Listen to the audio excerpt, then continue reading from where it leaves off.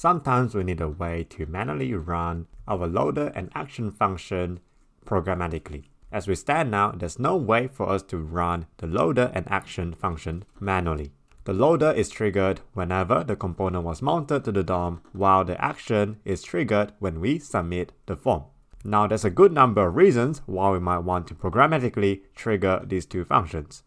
For example, if we want to refetch the data from the API server, we need to rerun the loader function. Or when we want to perform some sort of custom validation in a form, we might want to trigger the action function manually after we have checked all the user input inside the form. Now, in order for us to run the loader and action function programmatically, we will need to use a new hook called useFetcher. In short, the useFetcher hook will return us a fetcher object that provided us a handy API to work with the loader and the action. Let's see how this thing works. To get started, we first need to call the useFetcher hook. Now, to programmatically call the loader function, we can use the load method provided by the fetcher object. And just for demonstration, I'll chuck a use effect here and manually call the load function after 2 seconds. Now, when we call the load method from the fetcher object, we gotta pass in an argument. And the argument is the URL of the route. In our case, we wish to call the loader function of the user details page. Therefore, we simply need to chuck in the URL of the user details page inside the load function. A takeaway here is that you can technically call any loader function in your app by using the fetcher load method. You just need to pass in the correct URL. Now, it is very common that we need to call the loader function of the current route. And if you're like me, where I have got a very bad memory, when I don't even remember what I had for breakfast today, I'll be honest with you, I can't remember what the current route is. To make our life better and lazier, what we can do here is we can call the useLocation hook to grab the location object.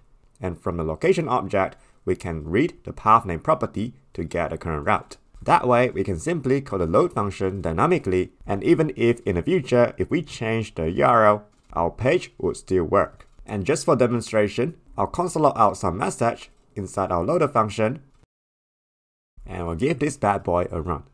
We'll head to our browser, and upon clicking on the refresh button, take a look at a console. When a component was mounted, we see ABC gets printed out for the first time.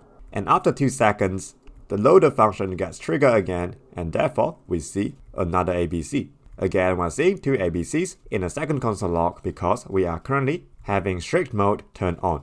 So far, so good. Let's move on. We will see how to programmatically run the action function in our code. To do that, we'll call the submit method on our fetcher object. The first argument is the payload of this submit request.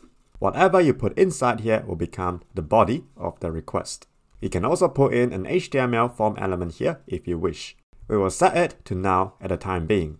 Now, the second argument is the important one. It is an object for us to configure the method and the action of the submit request. So we can specify our method to be post here, and the action is the URL of the submit request, so we can just use location.pathname. If you want to call a different action function, simply supply the corresponding URL inside the action option. Next, I'll modify the action function so it's more obvious in our browser console log. Alright, let's give this a go. We'll go to our browser, refresh the page, and as you can see here, our component did send out an action request.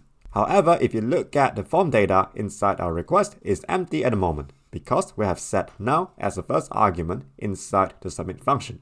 Let's fix that. I'll put in some dummy value as the body, and let's see what happens next. Back to our browser, hit refresh, and now we see hey you inside the form data. Isn't that simple? Alright, let's move on. So the fetcher object does provide us some other properties that we can use over the life cycle of a submit request. For example, we can read the state of the fetcher by reading the state property on the fetcher object. The state is a string that can either be one of these 3: idle, submitting, or loading. The state is idle when nothing is being fetched.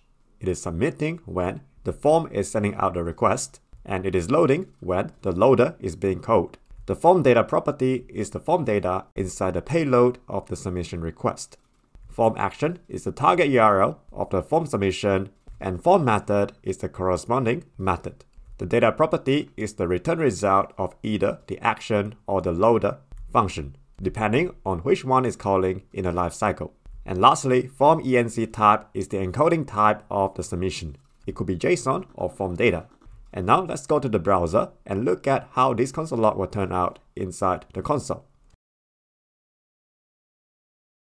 Okay, now you can see that initially all the fields are undefined because there was no form submission when the component was first mounted, and the state is idle initially. However, after 2 seconds, the state becomes submitting, and we can see that there's something popping up for each of the property. The form data is a form data object where we need to unpack it to see the data inside it using object.fromEntries. We'll do that shortly just for demonstration. And we can see the URL of the submitting target and also the method, but the data is undefined because the data property represents the data returned by the action function, which is not resolved yet. And if we go further down inside the console log history, towards the end, once everything is settled, the state changed back into idle, and the form data, form action, form method, and etc. became undefined again. However, this time, the data property is now showing the result of the action function, and that is exactly what we are expecting. And now let's go back to our code and try to unpack the form data so we can see that inside our console log. As discussed previously, in order for us to convert form data into object, we simply need to call the object.fromEntries function, and that should just work. However, we do have an issue here. The form data property could be undefined, and if we put undefined inside the fromEntries function, JavaScript will not be happy about it. So what we should do here is to give this fromEntries a fallback. The form data is undefined, then we'll give it a fallback of an empty new form data object, and that should do the job. Let's go back to our browser. And as you can see inside the console, we're able to see the content of the form data object now. And one last thing before we end the lesson, the fetcher object actually provided us another property called form, and it is a non-navigating substitute for the default form component provided by React Router. The default behavior of the form component is that React Router will redirect us to the action URL once we have submitted the form. If we don't want this default behavior, then we can use the fetcher form component instead. Alright, that's basically everything that we need to know about the fetcher API.